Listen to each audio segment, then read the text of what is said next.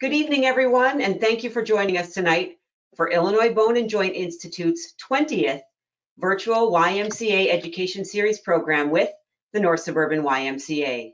My name is Karen Brownlee, and I am a personal trainer and the adult program coordinator at the NSYMCA in Northbrook, Illinois. We are recording this evening's presentation so that you can revisit it again. Please feel free to tell your family and friends about it so that they too can view it on either the IBJI or NSYMCA websites. Tonight's program, entitled What is Hip Arthroscopy, will be hosted by Dr. Michael Chiu. Arthroscopic hip surgery is a minimally invasive procedure that involves 2 to 3 small incisions, a high-definition camera, and specialized instruments to work inside the hip joint. Arthroscopy is used to diagnose and treat a wide range of hip problems, including removing or repairing torn labrums, ligaments, and damaged cartilage, treating hip impingement syndrome, treating snapping hip syndrome, addressing diseased or inflamed lining of the hip joint, bone spurs, and more. Tonight, Illinois Bone and Joint Institute's Michael Chiu, MD, FAAOS, will explain what hip arthroscopy is, what happens during hip arthroscopic surgery, and why and when it is advised for patients.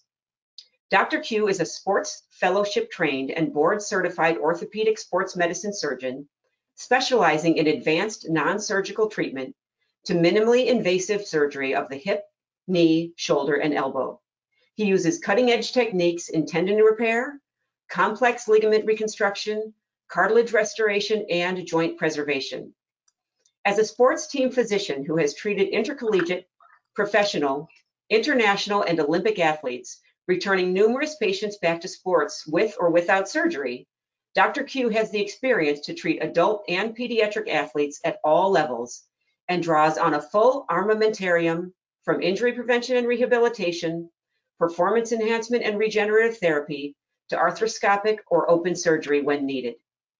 To complement his medical expertise, he has the personal background to understand the competitive drive, having played on and later coached an Illinois State Championship high school varsity soccer team. Plus, Dr. Chiu served on the team of physicians to the Chicago Bears and is currently the head team physician for the Schaumburg Boomers, a local baseball team in the Frontier League, who this past weekend became the 2021 Frontier League champions. Dr. Chiu is an active fellow of the American Academy of Orthopedic Surgeons and the Arthroscopy Association of North America. He graduated magna cum laude from Loyola University, Chicago, obtained his Doctor of Medicine degree with honors at Chicago Medical School, and finished his internship and orthopedic residency at Henry Ford Hospital. He completed the Orthopedic Sports Medicine Fellowship at the prestigious University of Chicago. And if all those accolades don't sway you, listen to these 2 of many reviews I found for him online. Dr. Chiu is honestly one of the best doctors out there. He always explained all my options so I could make an informed decision about what was best for my wrist. I ended up needing surgery, but the outcome was great, and now I'm back to normal. Scheduling appointments was always very easy, and they always had availability to work with me around my time. Very organized as well. Chef's kiss, 5 stars, 10 out of 10, recommend. And this one. After experiencing on and off hip pain for several months, I finally saw Dr. Chiu. After examination, x-rays, and an MRI, I was diagnosed with greater trochanteric pain syndrome.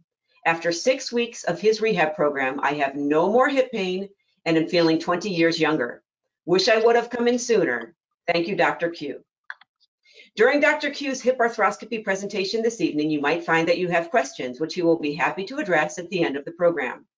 When you have questions for Dr. Chiu, simply type them into the question section on your screen, and I will receive them and relay them to him at the end of the program. I ask that you please keep your questions related to hip arthroscopy and general, as in non-specific to your particular condition, as Dr. Chiu will not be able to address individual concerns without individual consultation. If you submit a question, we'll do our best to answer it, but remember, if it's too personal, I may not be able to include it for the doctor to address. Please also understand that we receive many, many questions and may not be able to address them all in the time allotted tonight. One last thing before I turn the evening over to Dr. Chiu. I invite you to mark your calendars for Thursday, October 21st, again at 7 p.m., for our next IBJI and YMCA Education Series program hosted by Dr. Brian McCall, entitled Shoulder Pain, Injuries, Prevention, and Treatment. Thank you again for joining us this evening, and thank you, Dr. Michael Chiu, for your time and effort in putting together this presentation to teach us about hip arthroscopy. Now, doctor, please take it from here. Good evening, everyone. Can you all hear me? Yes, I can hear you. Okay. Very good. Thank you for that introduction. Thank you for the opportunity to talk about hip arthroscopy, an area in orthopedics and particularly sports medicine and hip preservation that has really bloomed in the last 15 years. A really exciting time with the things that we can do arthroscopically. My disclosures can be seen on the Orthopedic Academy website, nothing relevant to this talk. A joint is a place where the ends of the bone meet, and the hip joint is where the pelvis is connected to the thigh and where the femoral head is connected to the acetabulum in an articulation forming a ball and socket joint. The femoral head is the ball and the acetabulum is the socket. Our joints are covered with a smooth white soft tissue material called articular cartilage. And in the hip, the acetabulum and the femoral head both have articular cartilage that cushions the bones and allows the joint to move smoothly and without pain. In addition to the articular cartilage, the hip acetabulum is lined with the labrum. The labrum of the hip is a soft cartilaginous structure that is flexible and serves several functions in the hip joint, including formation of a suction seal on the femoral head. The hip joint capsule is comprised of strong ligaments that help stabilize the joint, and a smooth inner lining called the synovium creates the synovial fluid that is within the joint and allows for frictionless movement and reduces joint wear. The ligamentum teres is a ligament on the inside of the joint itself that tethers the femoral head to the acetabulum directly and does provide some blood flow to the area. Finally, the muscles and tendons surrounding the hip, thigh, and pelvis power the hip joint, allowing it to move. And this is what hip arthroscopy basically looks like. Arthroscopy surgery, also known as arthroscopy or simply a scope. So a hip scope is a surgical procedure where we treat problems within the joint. A scope is a flexible fiber optic tube that contains a small camera and a lighting system that connects to the camera and illuminates the structures inside the joint onto a screen. And then we can visualize and treat problems within the hip joint. And so hip arthroscopy or a hip scope is a surgery in which we visualize, diagnose, and treat problems of the hip joint. Hip arthroscopy started in the 1930s with the first mention of a cadaveric study and then a clinical report in 1939. However, in the 1980s, hip arthroscopy in general took off in popularity as a minimally invasive procedure, and arthroscopic diagnosis and treatment of hip pathology grew. Up until this time, many disorders that we now currently treat non-surgically or even with surgery, whether we're talking a hip arthroscopy or an open procedure, were previously unknown or undetected, and therefore they went untreated. Now, hip preservation is a well-established and growing field. And today, many of the hip procedures that used to be performed under open surgery with large incisions, many of these requiring to dislocate the hip or disarticulate the hip to do work, can be performed now through arthroscopy through tiny keyhole incisions. So this is an example of a large open hip surgery incision compared to poke hole or keyhole incisions that can be used to perform much of the same work that we used to require open surgery to do years ago. This is less morbid to the patient, less traumatic, It facilitates easier recovery as well. So the most common condition that we treat with hip arthroscopy is femoroacetabular impingement and labral tears. Femoroacetabular impingement is a painful syndrome caused by morphologic hip characteristics that give rise to premature contact between the acetabulum and the socket, between the socket and the ball, or the acetabulum and the femur during hip movement, especially during activities at the extremes of range of motion. FAI can lead to progressive damage within the hip joint, including the acetabular labrum, cartilage, and ultimately it can lead to secondary arthritis of the hip.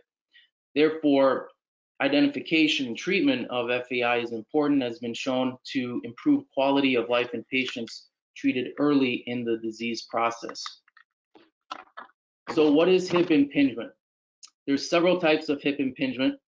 The pincer impingement refers to a socket or acetabular based disorder where there is an excessively deep socket restraining normal hip range of motion. This can be due to a globally deep socket, such as with conditions called acetabular protrusio or coxa profunda, or more focally overgrowth in the front or in certain other areas of the acetabular rim where the femoral head is overcovered by the acetabular rim. And this is the most common type of pincer impingement. It's usually seen in middle-aged females, again, where there's overhang over the femoral head. And it can also be seen with acetabular retroversion, which is basically the socket rotated to be facing backwards instead of facing forwards like in most normal hips.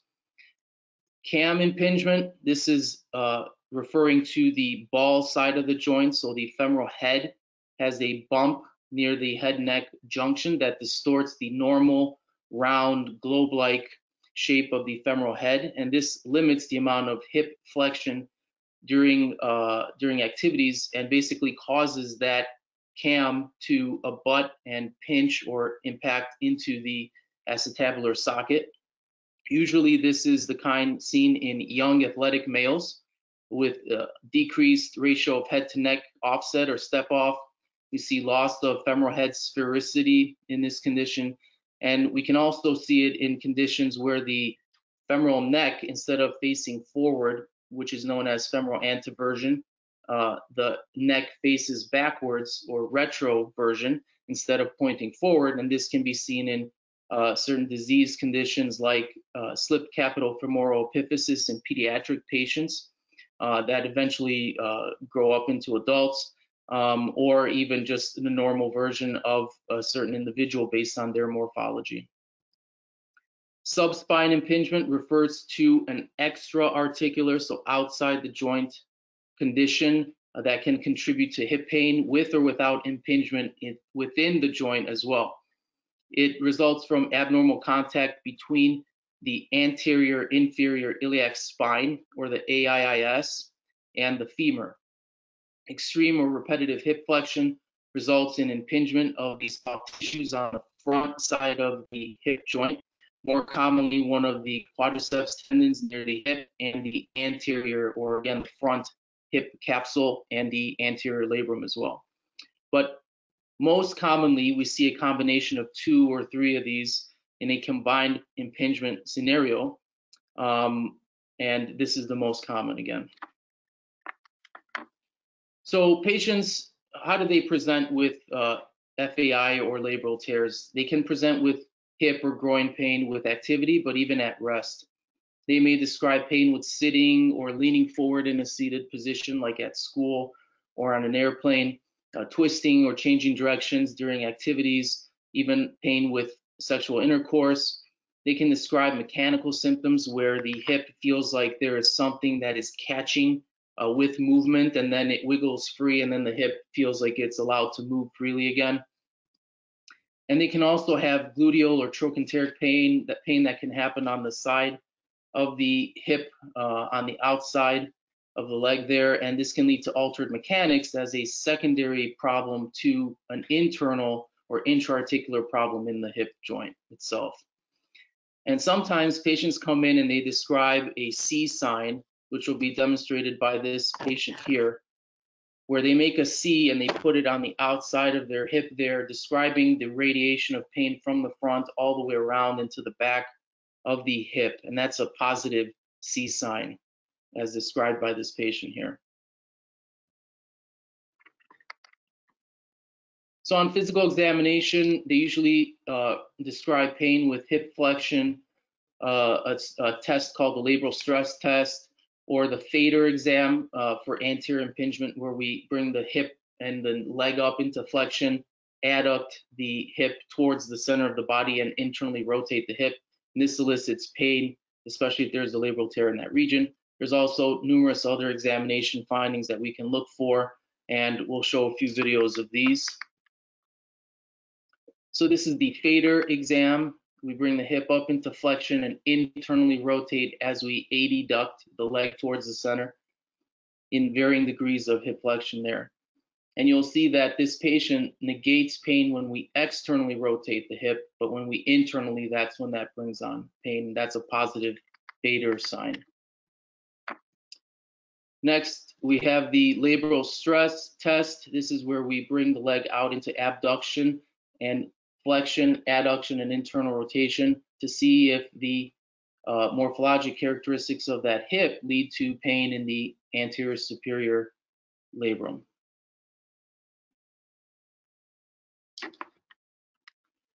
The Faber test, this is where we flex the knee, abduct, and externally rotate, and patients can have tightness or pain in the front of their hip with this maneuver. And in this patient, you can see that the way the knee sits off the table on the contralateral normal hip, it's much lower to the table.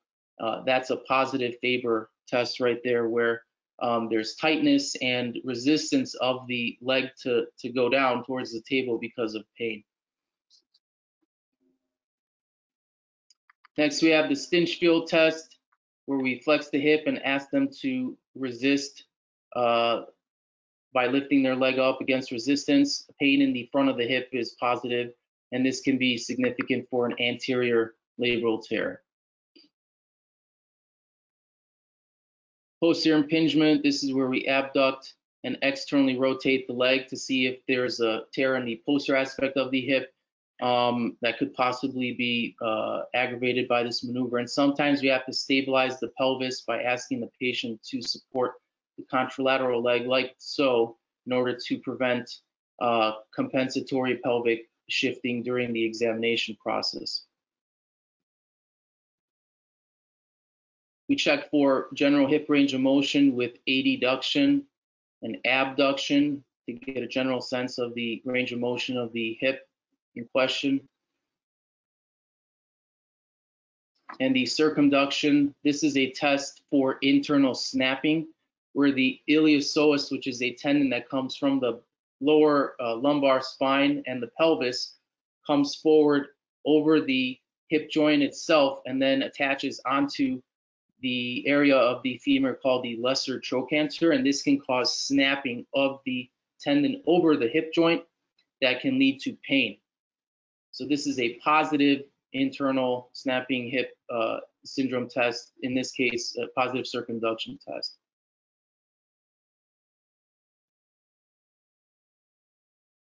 The Thomas test for iliopsoas tightness. This is a test where we assess for contractures of that iliopsoas, which can be elicited during an examination maneuver shown here, where we ask the patient to lift the contralateral hip and leg up.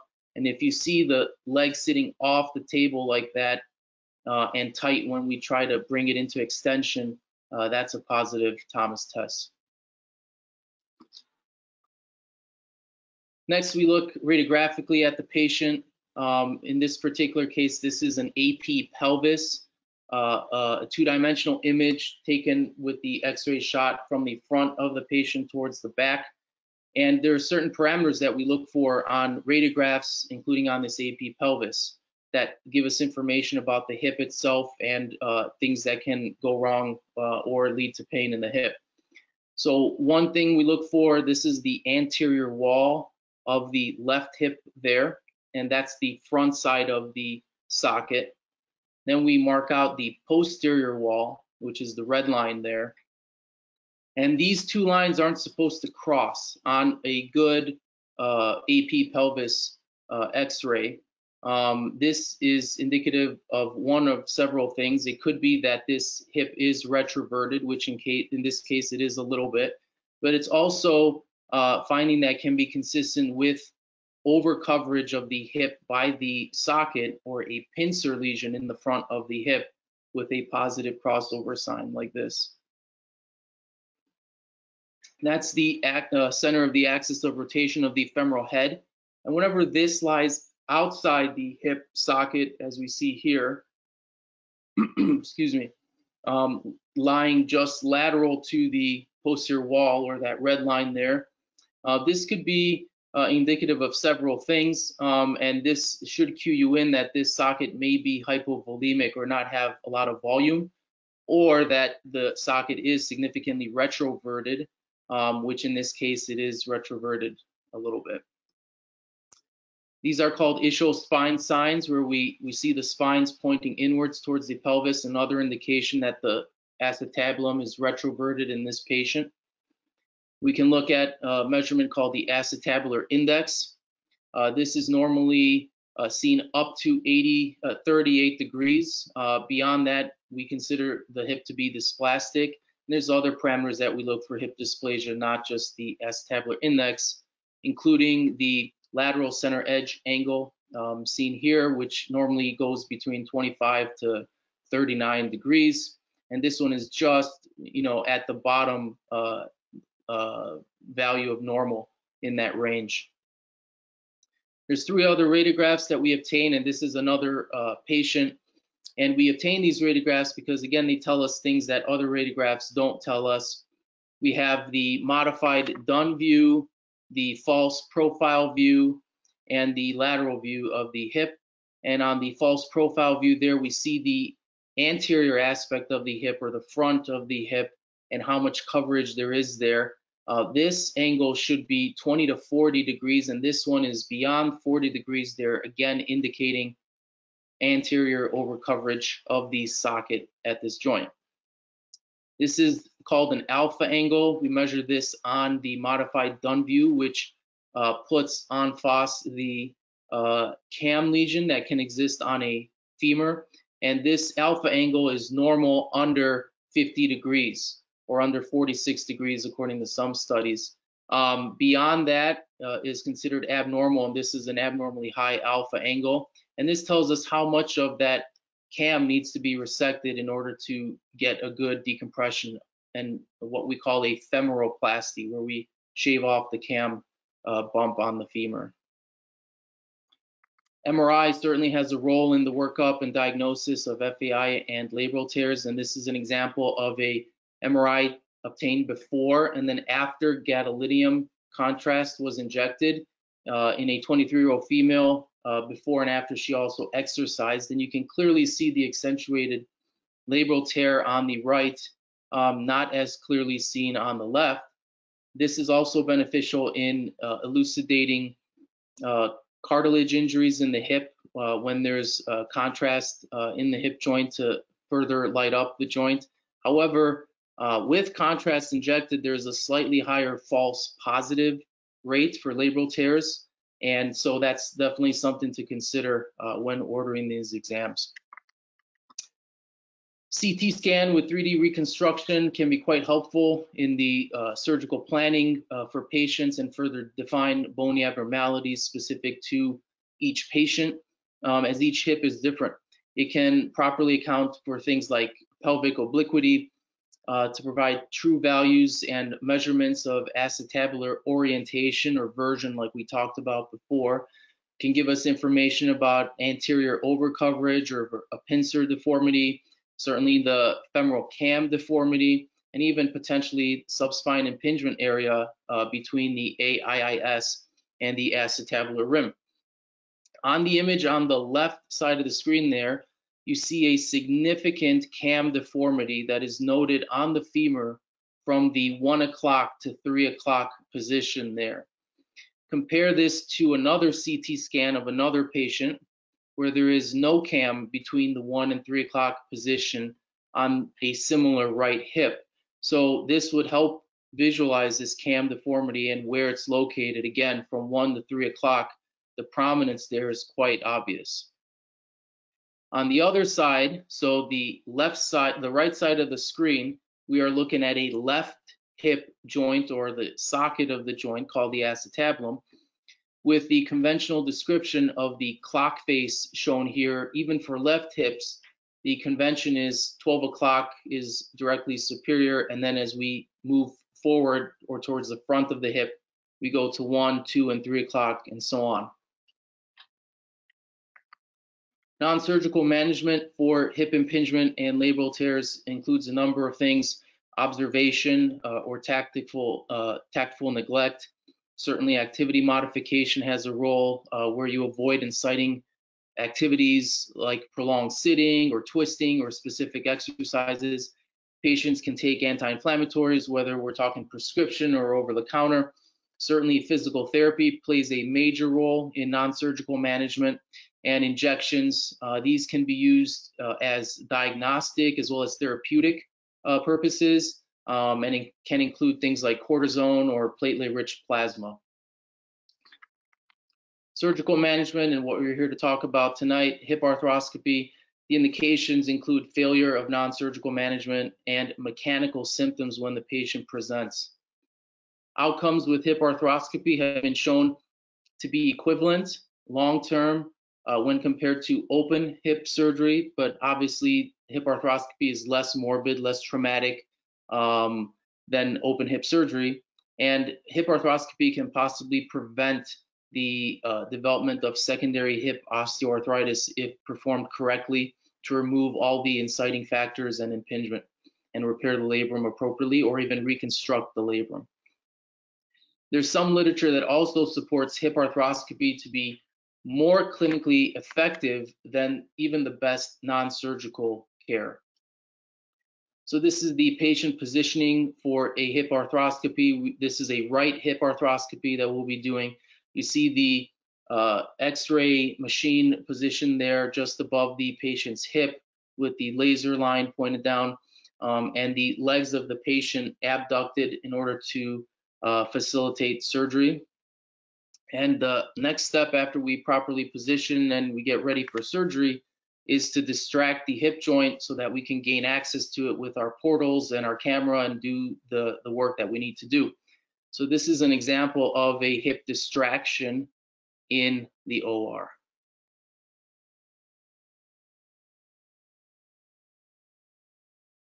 And you see that give that the hip demonstrates there, and that's the loss of the suction seal when the hip is pulled out or distracted. And you see a positive vacuum sign there, the white on the left X-ray compared to the right before we distract the hip. That's a positive or a vacuum sign, and we need to see distraction like this or a little bit less in order to do hip arthroscopy.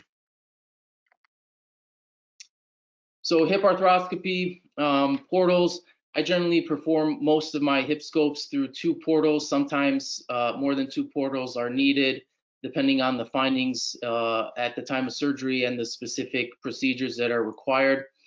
These portals are performed and placed under X-ray visualization to help guide their placement into the appropriate area.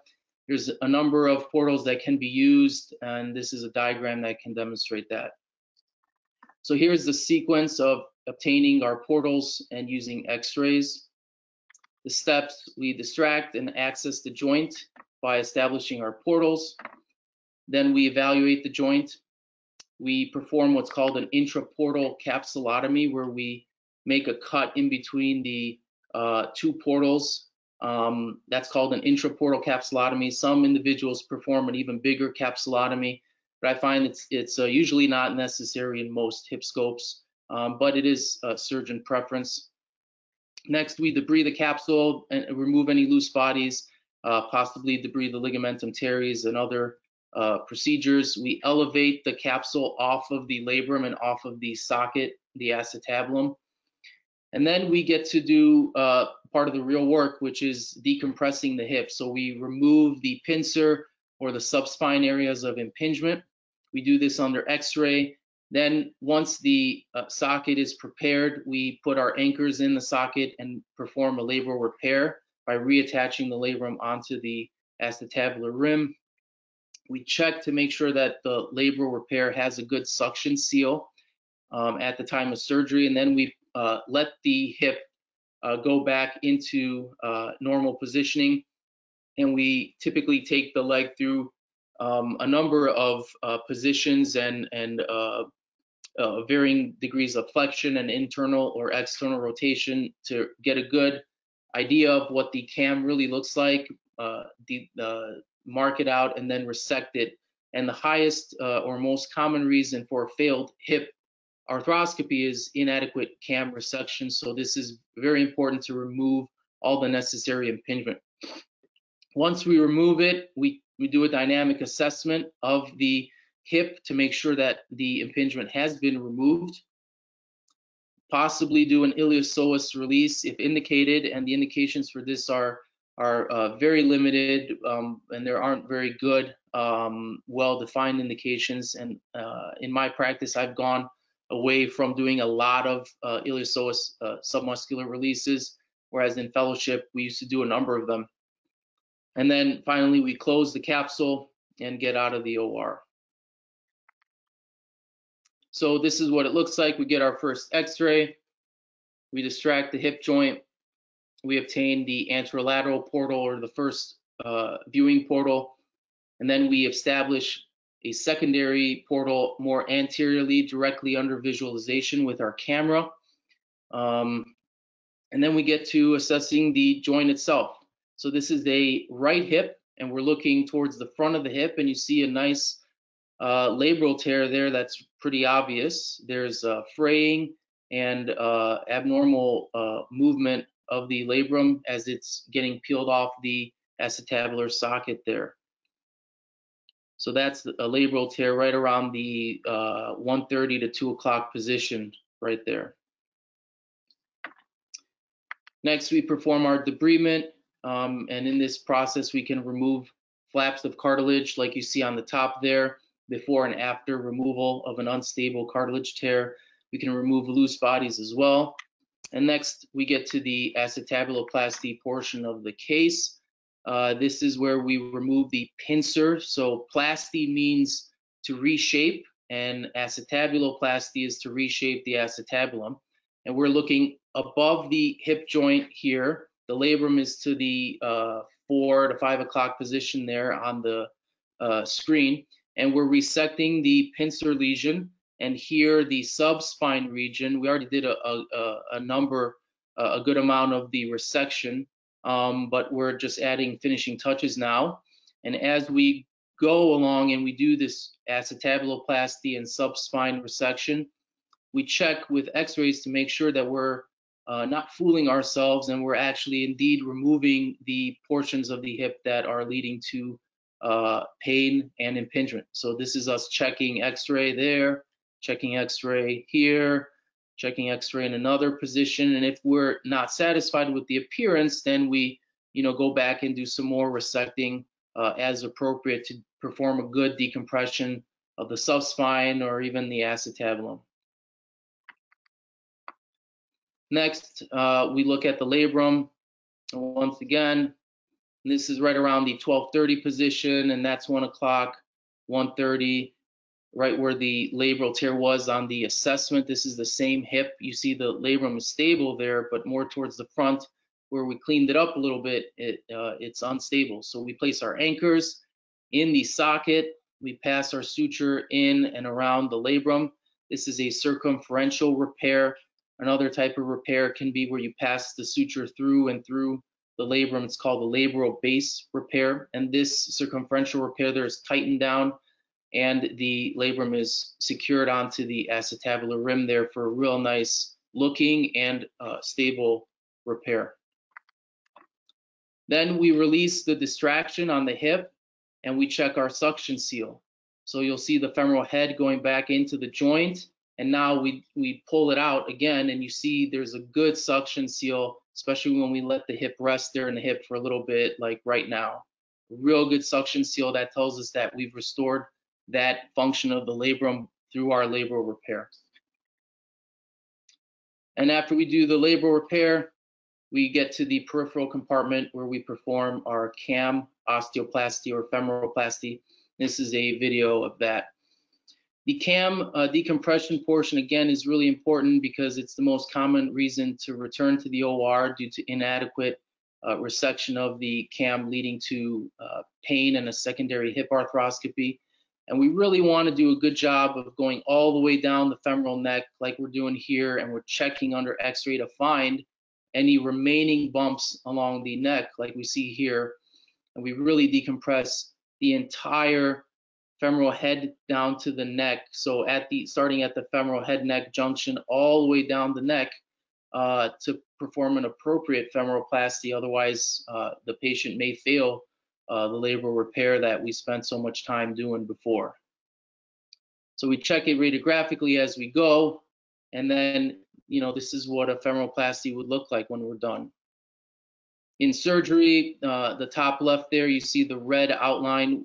This is a patient with a right hip arthroscopy, and we already started the camera section there, but this was the best picture I could find, and you can see the bump that's abnormally shaped and found on the femoral head neck region, and then the blue line outlining the resection of that CAM through a femoroplasty back to a normal appearing head neck junction to decompress the hip and not allow the CAM to impinge against the repaired labrum.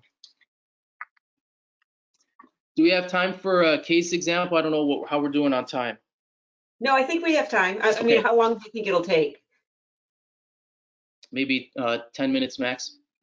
Yeah, I think we're good. So this is a 42-year-old female that came to see me with insidious onset of hip pain in the front and the side, so the lateral aspect of the hip for 5 months. She described a positive C sign, again pointing to that area.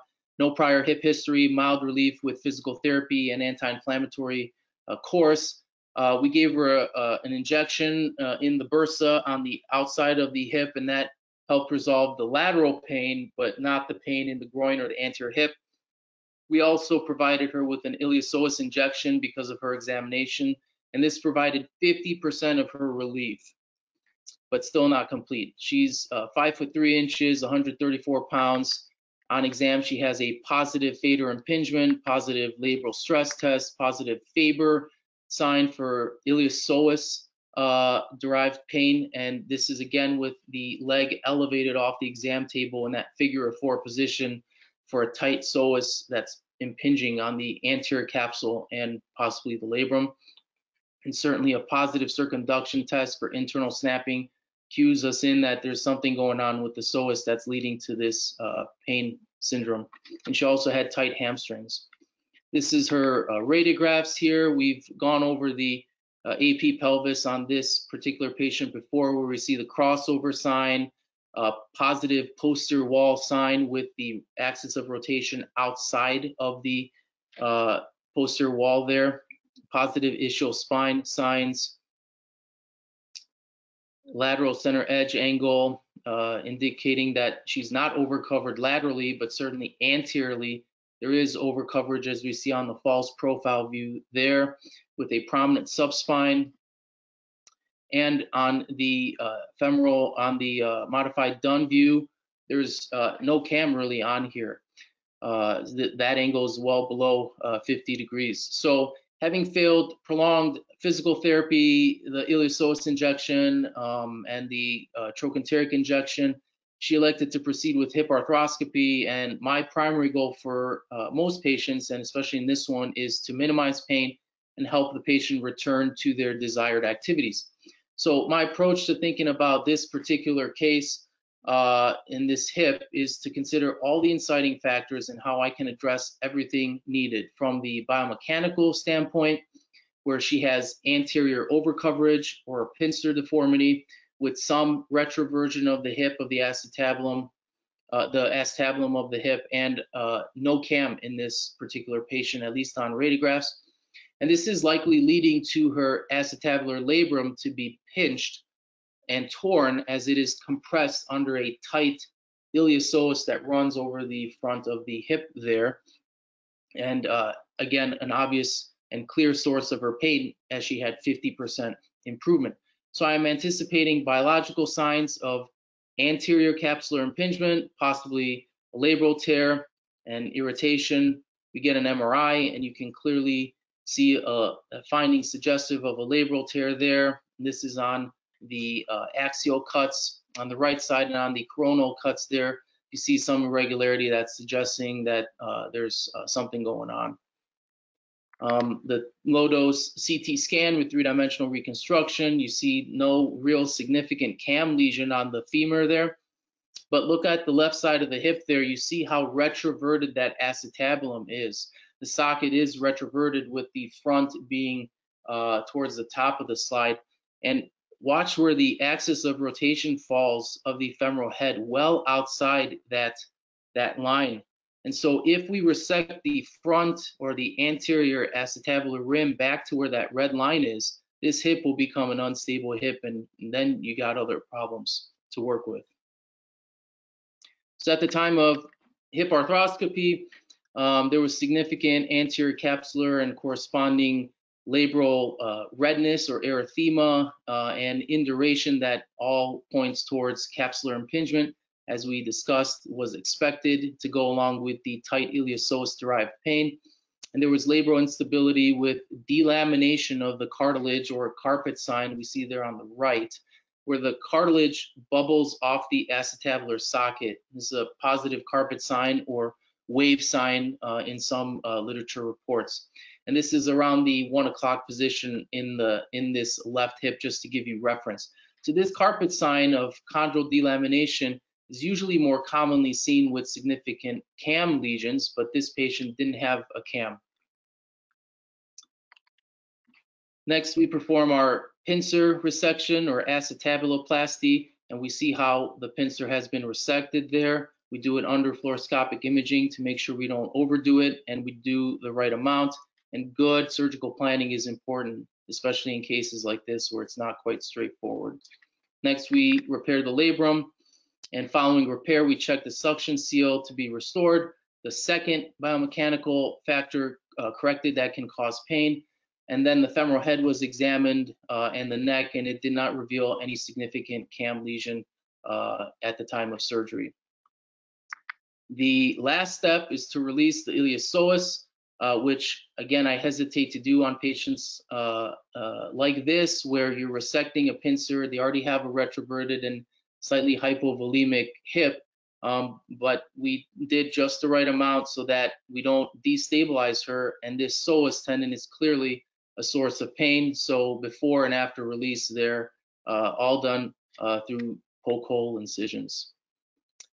Rehab after surgery, we protect the patient with protected weight bearing and a brace and activity modification to allow for soft tissue healing. Then after that, they return to pain-free ambulation or walking without gait compensation. And then they progress to the third phase, which is strengthening, endurance training, and ultimately to return to sports and high-level activities. This usually takes about 5 to 6 months. In this particular patient, she had resumed all desired athletic activities of daily living without any impairment or pain in that left hip after 5 months from surgery. And even now, years from this surgery, she's not returned to the office to let me know that she has any pain in that hip. And I think that this is because we've addressed all the hip pathology and inciting factors for pain, the biomechanical, the biological factors, and we have to tailor each surgery specifically to the patient's morphology and needs. And this comes through good history, physical examination, radiographic evaluation, advanced imaging with MRI, and even possibly CT scan, and then well-executed surgery in the end. So to put it all together, this is a video from this patient's left hip with voiceover. This is a left hip arthroscopy with the labrum being examined, showing a little bit of instability and with the cartilage beneath it bubbling. There's also some redness at the front of the hip at the labrum, which signifies impingement. The labrum is released from the soft tissue attachments and the overlying capsule, and upon re-examination, the carpet sign is accentuated, showing the cartilage that is bubbling off the socket side of the joint. Next, the socket side of the hip is decompressed in order to remove what is known as a pincer lesion. When this bone overgrows into the hip joint, it can cause tearing of the labrum, and the pincer lesion is decompressed incrementally. Following this decompression, sutures are passed in and around the labrum, and the labrum is anchored back onto the socket for a stable repair. And then one more video to demonstrate a pretty substantial labral tear requiring 4 anchors. This is a labral repair on a left hip repaired with 4 anchors. This is another patient that's around the 2 o'clock, 1 o'clock position right there. And then right around the 12:30 position there, you see a little bit of that wave sign or the carpet sign. And there's that labral tear right there towards the front. So we pass our anchors, put our anchors in, pass the suture, tighten up the anchors for a nice labral repair from the 2 o'clock to 12:30 position there on the acetabulum. Nice stable repair. This patient's also doing great.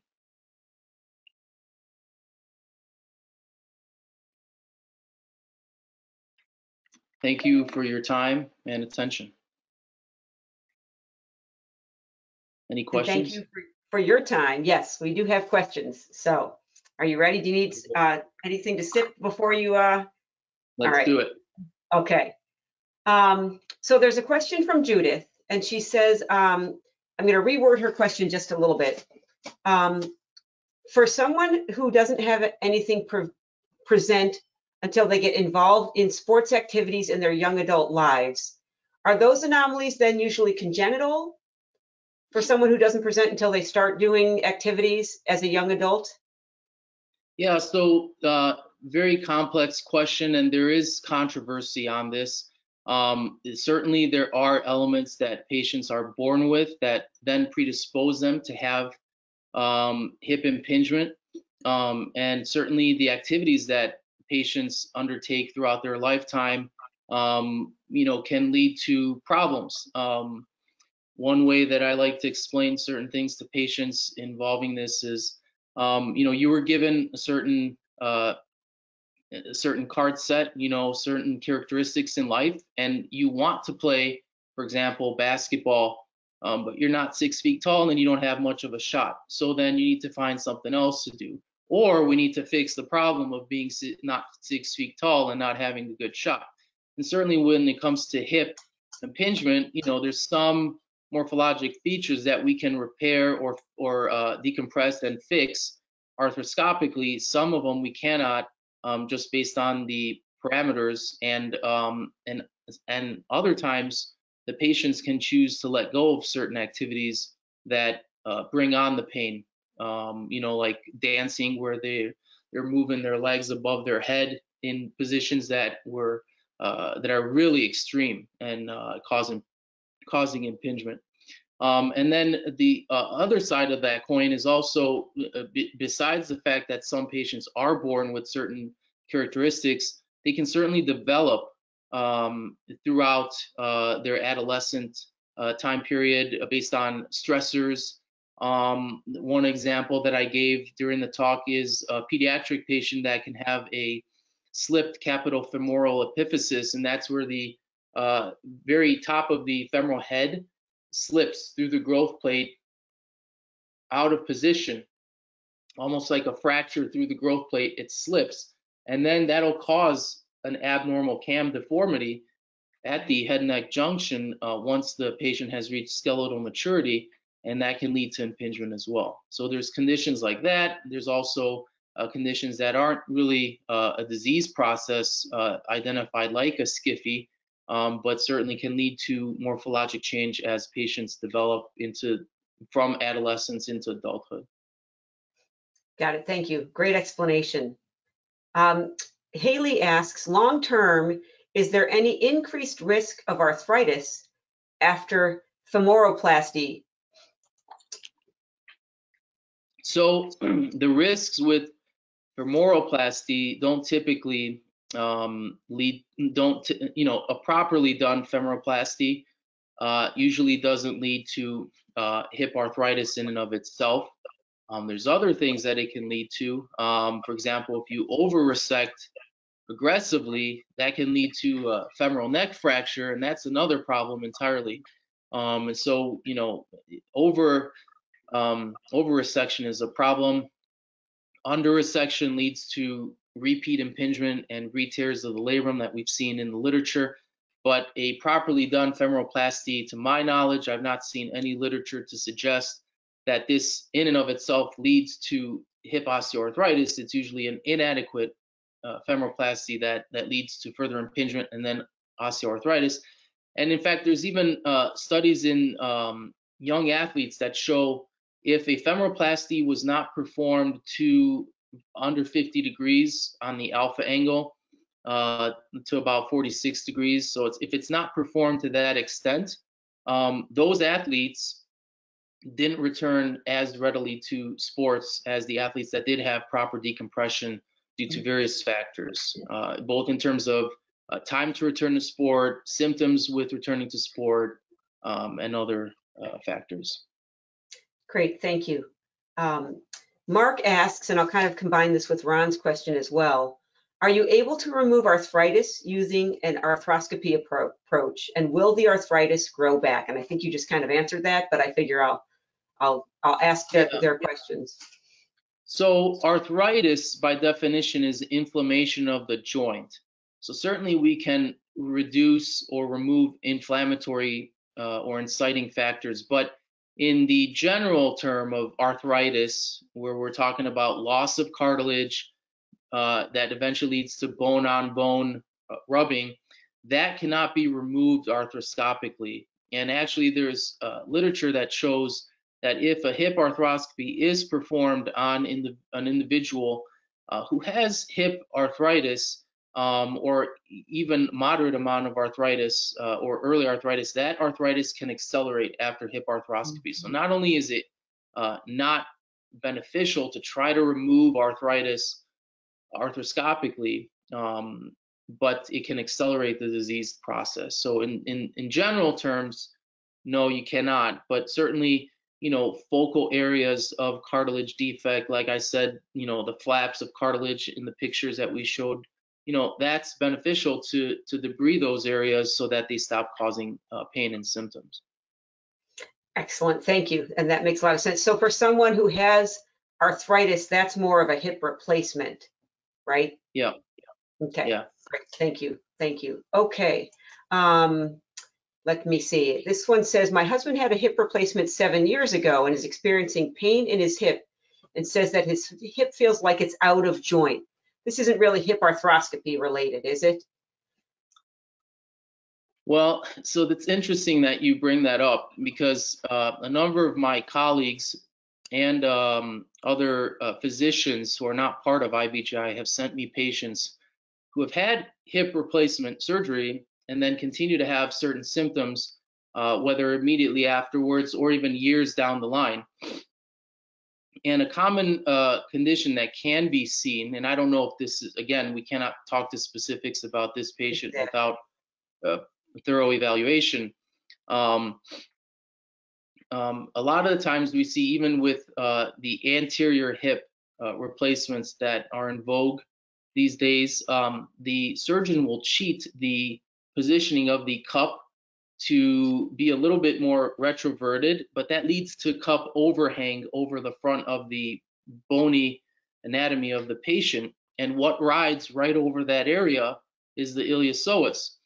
And so on several patients now, I have performed hip arthroscopy on a replaced joint to just go in there and release the iliopsoas tendon, which can snap over the front of the hip prosthesis. So it's a iliopsoas impingement, not in a native joint, but in an artificial joint that leads to pain. And this can be an inciting factor after hip replacement, but proper workup is needed for this. Thank you. That's a great explanation, and thank you for helping us understand that. Let's see. I was just reading this one from Jenny. I have a lot of questions, but I think I'll follow up with my primary care doctor first. I've had an x-ray and proper physical therapy for my hip pain. After seeing this, I believe I need to make a follow-up appointment with my doctor. Thank you. So I think it's nice to hear that, you know, when people come to these things, they actually get something out of it and realize, oh, I've learned something and I'm going to go follow up. It says here, do you have any specific tips from Haley on choosing a surgeon for hip arthroscopy? I'm located out of state and trying to decide between two different surgeons that I've seen who have slightly different treatment plans. I mean, obviously, you need to do your due diligence, go online, you know, read up on their qualifications. You know, you want to make sure that your hip arthroscopist has good training, and you know, it's hard to tell if they know how to do a proper hip arthroscopy, but hopefully, you know, if they had the proper training and, you know, their results speak for themselves, that can put you at ease. Great, great. And someone else asks, Timothy asks, why did hip arthroscopic surgery take nearly 40 years to be effective as a solution to injury and pain when knee surgery was already common in the early 80s? Yeah, so hip arthroscopy took off in the 80s, and certainly the knee was one of the first up and comers. The hip, a lot of the pathology we didn't understand at the time. For hip impingement, people would get a standard AP pelvis radiograph, not see things that were looking abnormal, and the patients were told, you don't have hip arthritis, you know, just go on with your life. With advancements in research and surgical techniques, you know, now hip arthroscopy is a legitimate, you know, has a legitimate seat at the arthroscopy table. Excellent. Yeah, that makes a lot of sense. You need to be able to diagnose before you can just start going around and treat. So the better technology has enabled you to have better access. Excellent. Okay, one more. Aaron says, I've heard about capsular plication. Is that how you pronounce that? Plication? Yeah. Yep. Being done as part of the procedure. In what percentage of these hip arthroscopies do you perform capsular plication? A low percentage. So it depends what we specifically mean by capsular plication. When we talk about closure of the capsulotomy, if you repair that capsule end to end, that's called a capsular closure. But capsular plication could be either you're shifting one of the ends up relative to the corresponding other leaflet, or you're over repairing the capsule due to laxity in the capsule. So there are times when I do capsular plication. There's not, you know, a whole bunch of literature out there on that topic. It's something that, you know, we consider as hip arthroscopists in specific patients. Sometimes a patient that has very mild dysplasia and a very lax capsule, like you saw when I distracted that right hip, the left hip in the demonstration, there was significant distraction there, and that's due to capsular laxity. And so that's a patient that I actually did plicate the capsule to tighten them up a little bit, you know, not end to end, but a little bit higher. It's hard to explain without demonstrating or going into more medical terms, but basically to tighten up that capsule, which is already lax, to hopefully give them a little bit more soft tissue stability once the soft tissues have healed after recovery. Got it. Got it. Great. Okay, last question. You had mentioned it was about 5 months to getting back to your regular activities and intense activities. So someone says, how long is recovery realistically to walk normally and exercise? And how many days post-op do you typically have patients start therapy? And you mentioned it briefly, but I figured that we'll kind of end on that so people can understand what happens following hip arthroscopy. Yeah, so I like to get patients into physical therapy right away. I'm confident in the repairs that we do and the decompression, certainly with certain restrictions, but getting in the physical therapy right away is beneficial.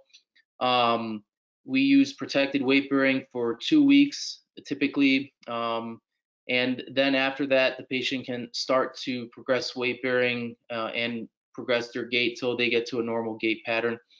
Another goal that I usually tell patients post-operatively is you can typically run in a straight line 3 months after surgery, and then around 5 to 6 months is what it takes for most individuals following a successful hip arthroscopy to return to activities.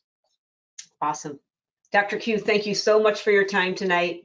We really appreciate it. I loved how thorough the videos were, your explanations were, and we had people stayed on the whole time, which is always a great sign. So thank you all for joining us this evening. Dr. Chiu, thank you so much for your time tonight. Everybody have a great evening, and we'll hope to see you next time. Thank you. Thank you.